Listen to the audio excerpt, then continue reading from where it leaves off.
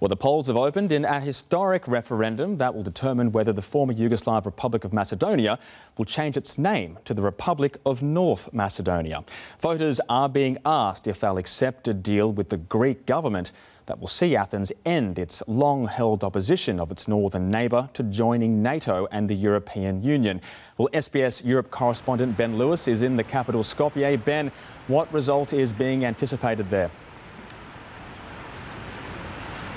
Well, Darren, good evening. Most opinion polls in recent weeks have shown that the Yes campaign has the most support among likely voters, but voter turnout is going to be the key issue here. It really needs to be above 50% for Parliament here to declare it the representative will of the people. We've spent the last couple of days travelling around this small country, speaking to residents about their thoughts on this very divisive issue. The Macedonian capital is a city of statues. Tourists make a game of counting how many they can spot in an hour. Few, however, are relics. Most were built this decade, including this 28-metre tall monument.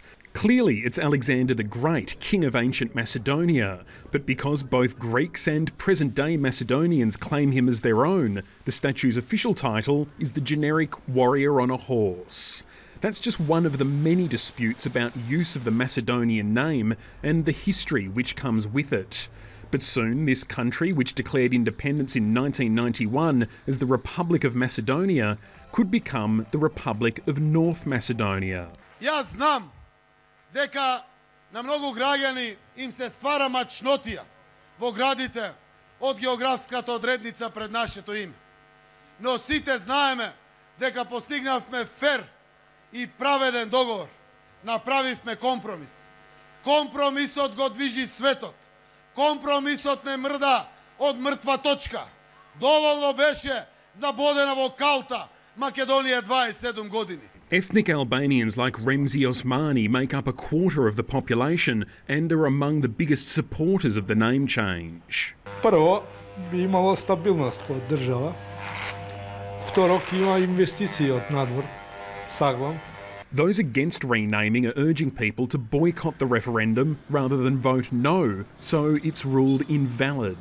The main opposition party says EU and NATO membership could be achieved without making such a big concession to Athens. Changing the constitutional name of this country would go in contrary to the basic principles of self-determination, which are international norms that in the 21st century shouldn't be an issue between two nation states. For some joining the boycott, it's a matter of heritage and pride. The name is very important for our identity, for our culture. But many Macedonians feel there are more pressing matters at hand. For some supporters of the Yes campaign, this referendum is less about identity and more about the economy. Almost a quarter of adults in this country are unemployed, and the average monthly wage is one of the lowest in the Balkans. They hope EU integration will fix that. Много млади деца ни заминаа надвор.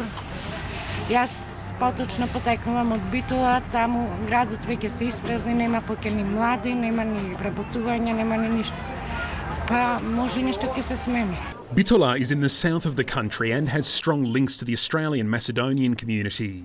Dragan Baleski makes his living selling Macedonian souvenirs here, but isn't concerned about a potential change to his national identity.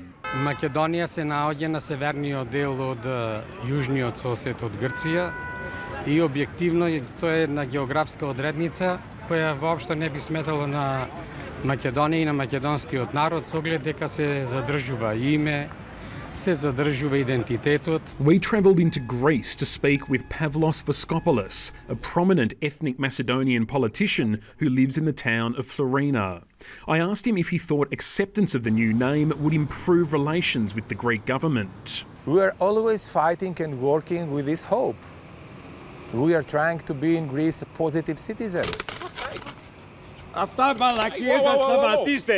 A man walking past kicks the camera tripod and tries to knock it over. He angrily suggests we head back across the border. Passions run hot in this debate. There are many factors at play in this referendum. Concerns about fake news and potential Russian interference have been raised, and there's still a chance Greek politicians will block the deal in Athens. But whatever the outcome of the vote, it will likely set in motion events which will dramatically change the future of this small but proud nation. So the polls have now been open for a couple of hours. They will remain open until early evening Macedonian time tonight. We're told we should expect a result by around mid-morning Monday Australian time. And Darren, it'll be interesting to see how effective that boycott campaign has been. We spoke to a number of people, particularly in regional areas of Macedonia, who didn't want to speak on camera, but they said they will be backing the boycott. It seems that it does have some momentum. OK, thank you, Ben. SBS Europe correspondent Ben Lewis there in Skopje.